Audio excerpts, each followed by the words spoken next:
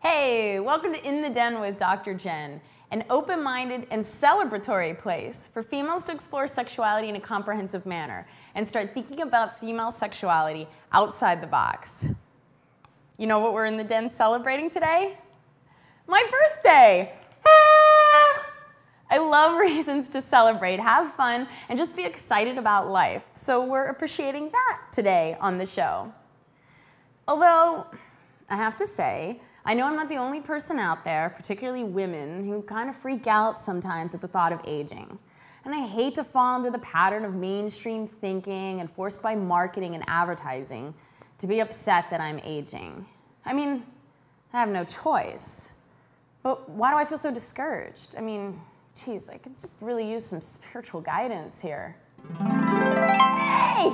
Thank Jesus! You're back! Hey, Dr. J, happy birthday! I love that you're celebrating life on your show today. Yeah, but I'm feeling a little discouraged too. I mean, all the media and advertising put so much emphasis on being young and beautiful and that we should fight aging with all our time, money, and energy. Oh, I totally understand your distress. Marketers play into those insecurities and try to make you feel inadequate. But my dad says they'll all burn in hell, so that's cool. You know, even when I know better, the messages everywhere are so strong, and I think I've kind of internalized them. Oh, DJ, I feel your pain. But sweetheart, you know how fabulous it is for women to age and come into their own sexual power. You haven't even hit your peak yet. There's a divine plan that women gain confidence and self-love as they age, and their sexual knowledge and ability to respond to sexuality match with this. Trust, girlfriend. Trust that it's only going to get better as you explore and learn more about your erotic potential. Ooh, my erotic potential. I like the sound of that. There's so much wisdom that you're gaining with time and experience. You know yourself better, listen to your inner wisdom, and you build a thicker and thicker skin to filter out what, quote unquote, others say or think that just insult your soul, and you know doesn't speak to your true contribution or purpose. God, I'm so glad you stopped by for my birthday. Any other pearls to add to my necklace today? Oh, he heard you. Yes, sweet thing. Each day, learn what it means for you to be more alive. What does that look like? How does it feel? What's your possibility of erotic potential to stand in? Your erotic potential, your life force, your creativity, they're all vital to your self-growth and joy in life. You rock, Pink Jesus. I can't wait to use my birthday to explore my erotic potential.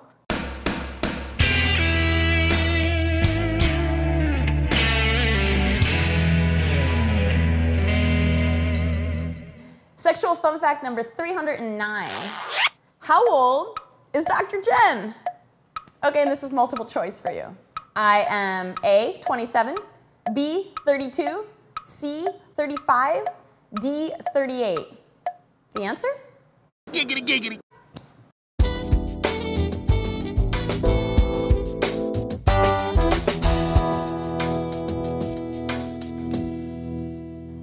The Den recommend. I am recommending the book called Sex, Death, and Enlightenment, a true story by Mark Matousek. This may be an odd recommendation for a birthday episode, but I love this book. And if you're curious, one of my favorite gifts is an Amazon.com gift card, so I can easily buy books on a whim. Now, I was led to this book through the V-Day website because Eve Ensler, the playwright for the Vagina Monologues, is friends with the author. Now, a few sessions back, I recommended the book Eat, Pray, Love. And this actually reminded me of that book. And beyond just the similarity of a three-word title, it's also a true story about an individual with a lot of pain and suffering and baggage who goes on a spiritual journey, both geographically and mentally, emotionally, in their work, relationships, and sex life. Now, this author, his childhood was heart-wrenching. And the backdrop for this true story is the mid-'80s, where Mark finds himself in a soul-defeating media job and at the start of the AIDS crisis in New York City. I was personally thrilled with his willingness and ability to articulate the depth of the process of his personal transformation from protected, blocked and using sex, to very open-minded, loving, and embracing life. His quest for spiritual enlightenment and self-therapy can be beneficial to all of us, and I applaud his vulnerability to reveal such character flaws and disturbing choices and experiences. And the title says it all: sex, death, and enlightenment. But I may add to that strength, clarity, and love.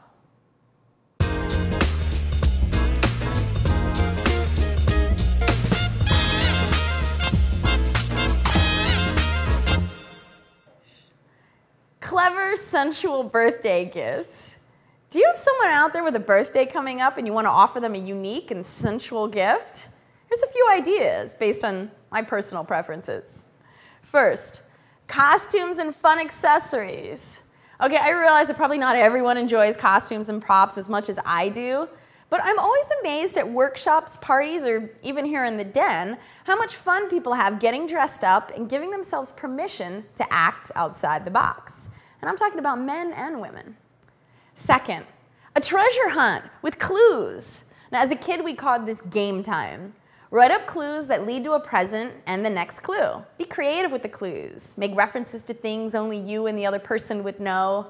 Write backwards so they have to hold it up to a mirror to read it. And have the presents build in excitement. The clues could be a treasure hunt around your home or around your city. Third, how about going someplace completely silly and unexpected, like Chuck E. Cheese's? Wear your costumes and props from number 1, and then play skee ball and eat pizza and dance around with the big mouse. And fourth, and this is a particularly sensual and seducing one, set up different stations around your home to represent a devotion to one of the senses. In one corner, blindfold the other person and have specific pieces of music ready to create a certain mood and connection. In another area, set up various textures and tactile things to stimulate touch. As well, you can use a feather on their body or give them a foot massage. To appeal to their sight, perform a striptease or have photos to reminisce about. And then have other 2 areas dedicated to taste, and there's so many options there, and also smell. This is all about the other person and their nurturing and being present to just enjoy the moment. Find the gorilla for your first birthday clue. Thank you. Nice. Visit me at DrJennsDen.com or ZipZapToys.com or email me at Jennifer@DrJennsDen.com. And if you're a woman or a couple who wants to take your passion and communication to the next level, send me an email so we can create a coaching relationship for your happiness and sensual growth. And if you want to participate in my online survey for women and men about your sexual experiences, visit my website and look for the sexual survey.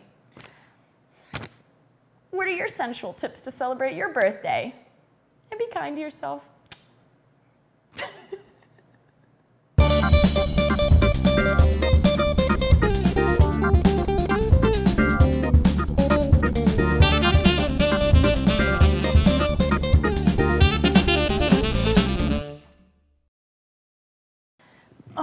Okay. Those gorilla hands are freaky feeling.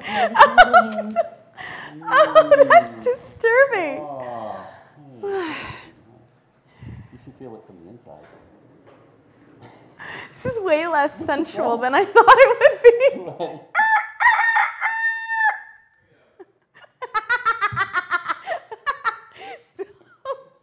Don't pick nits off of me.